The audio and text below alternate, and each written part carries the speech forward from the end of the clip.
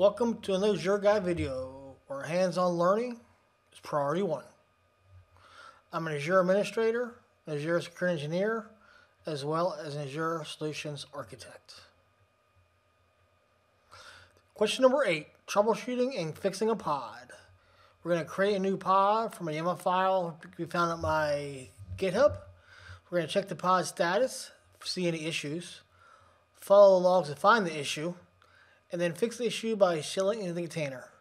After the fix, the current date should be written to a file. Let's get started.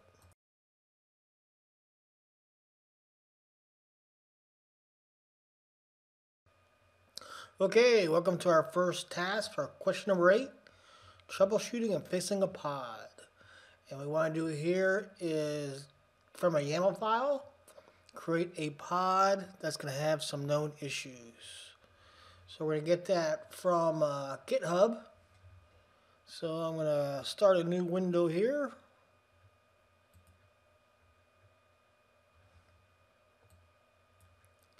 And I want to go to, looks like https github.com/speedracer55/CKAD-files.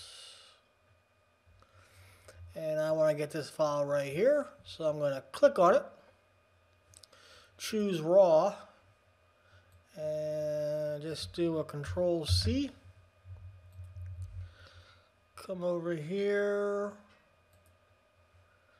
to new and do a Control-V. Alright, so there it is. So I'm going to close that.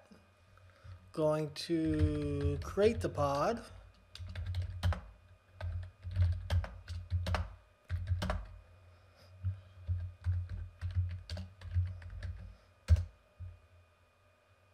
And pod failing pod created. All right, end of task 1. Off to task number 2.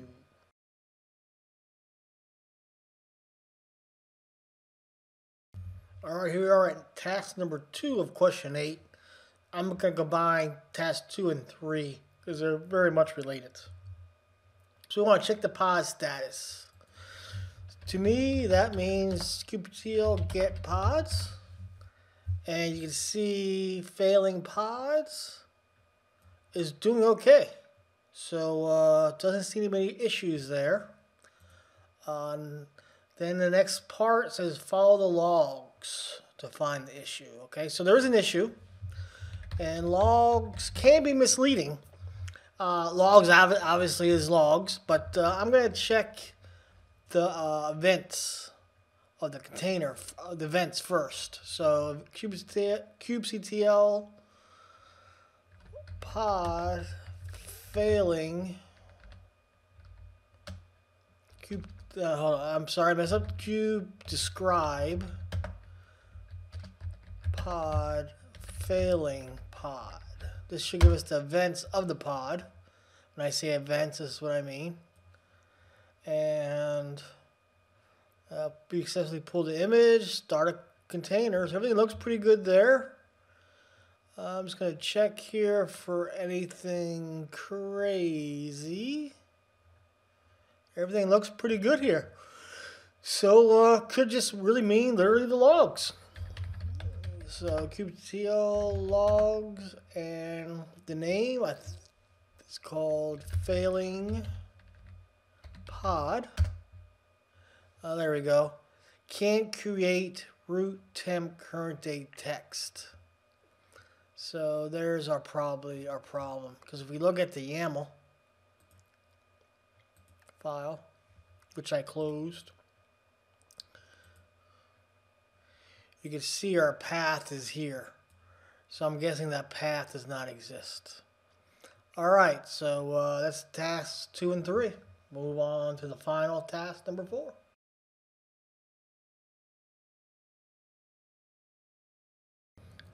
Okay, we want to shell into our container. So here is the command for that.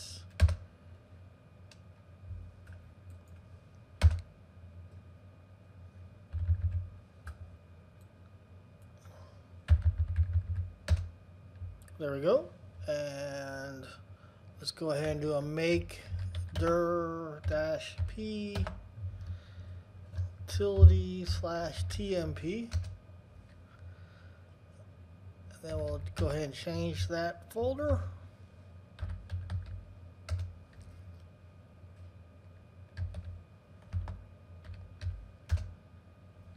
There we go. We got our file there.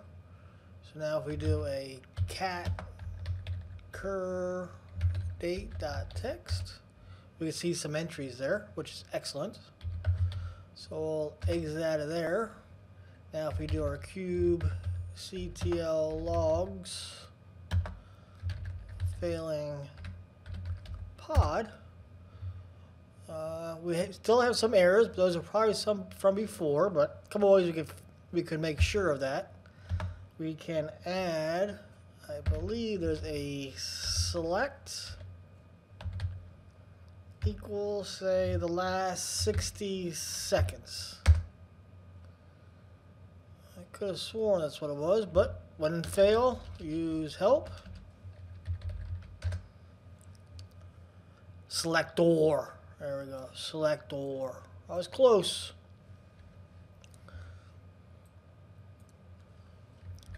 kubectl logs failing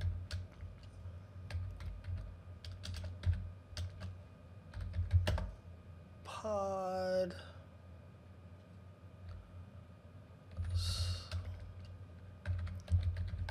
selector equals 60 seconds.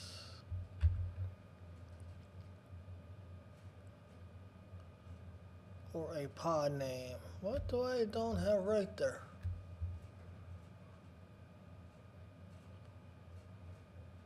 We could also do this. But why is the selector working? Let's see. / equals selector. Pretty sure that's... Oh, selector is for labels. Hold on. There is something in here for time. Since.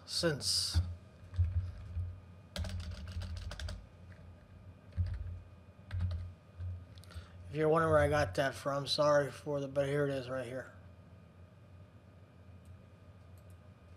Now I think we'll be cooking. There we go, no logs there. Or we could do failing pod, I believe /f. And you see we're not getting anything new here. And here's the F. Alright, so we're looking pretty good there. And I think that ends this question. Good question. Thanks everyone for watching.